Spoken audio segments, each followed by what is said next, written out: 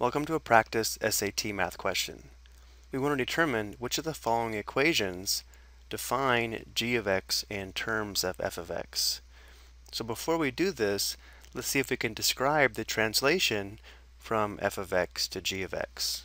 To do this, let's focus on the vertex of each parabola.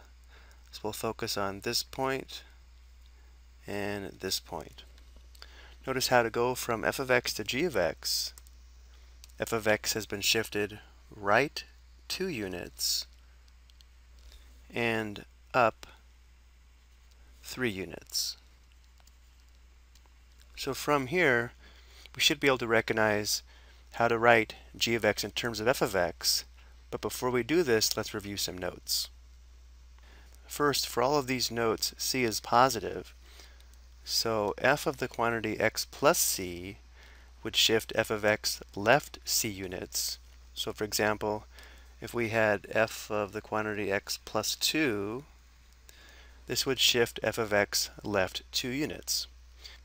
If we have f of the quantity x minus c, this will shift f of x right c units. So if we have f of the quantity x minus 2, this would shift f right 2 units. So if we go back to our example just for a moment, notice how we do have a shift right of 2 units, which means g of x must have f of the quantity x minus 2 as part of its equation, which means we can eliminate b and d because they both contain f of the quantity x plus 2, which would shift f left, not right. And now for the vertical translation, if we have f of x plus c, the graph is shifted up c units. So if we had f of x plus 2, or in our case f of x plus 3, this would shift the graph up 3 units, versus if we had f of x minus 3, this would shift f of x down 3 units. But again, our shift is up, therefore we would have to have our function plus 3 units. Therefore, looking at our choices, notice how a does have plus 3 on the end, so f of the quantity x minus 2 plus 3 would shift the graph right 2 units from the x minus 2 in the parentheses and up 3 because of the plus 3 on the end. So our answer is A. Notice how for C, the minus 3 on the end would shift the graph down 3 units, and E, there's no vertical shift. I also want to show how we can check this on the graphing calculator. What we're going to do is type in the basic function, or y equals x squared, in y1. So we'll press y equals, clear out any old functions, and press x to the second.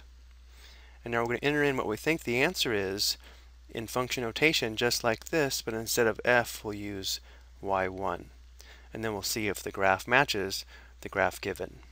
So to access y1, we'll press vars, right arrow, enter, enter, and now we'll have in parentheses x minus 2,